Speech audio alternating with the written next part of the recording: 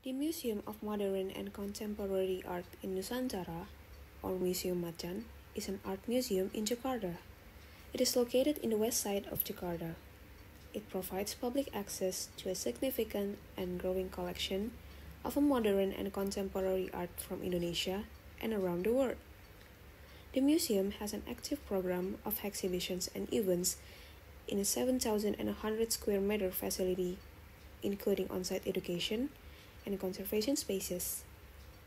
Rambutan Tular Museum have total of collection reaches more than 1,400 pieces. This museum have three buildings.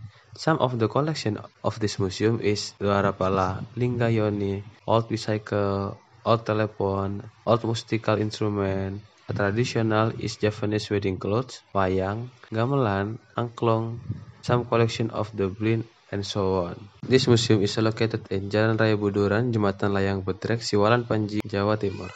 Taman Mini Indonesia Indah.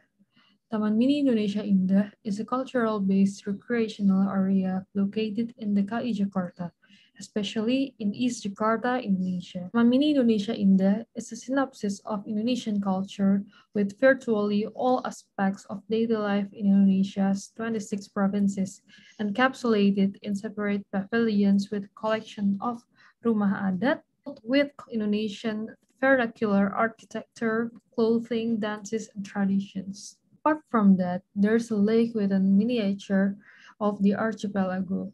And in the middle of it, there's cable cars, museums, and keongmas. Rupang Sleeping Buddha. Rupang Sleeping Buddha has a length of 22 meters, a width of 6 meters, and a height of 4.5 meters. The Sleeping Buddha statue is built on a fish pond and offers a beautiful panorama around it. This further adds to the majestic impression of the Buddha statue, which is now an icon of Mojokerto. Initially, Sleeping Buddha statue functioned for worship, but eventually also functioned as a tourist destination. To enter to see the Sleeping Buddha statue, you only need to pay 5,000 rupiah. Hello, welcome to Sembalun. Sembalun is the highland tourist destination located in Lombok, West Nusa Tenggara. In Sembalun, we can visit a lot of destinations like mountain, hill, waterfall, strawberry garden, etc. The famous destination in Sembalun is Mountain Rinjani, which is the third highest mountain in Indonesia, 3,726 MESL.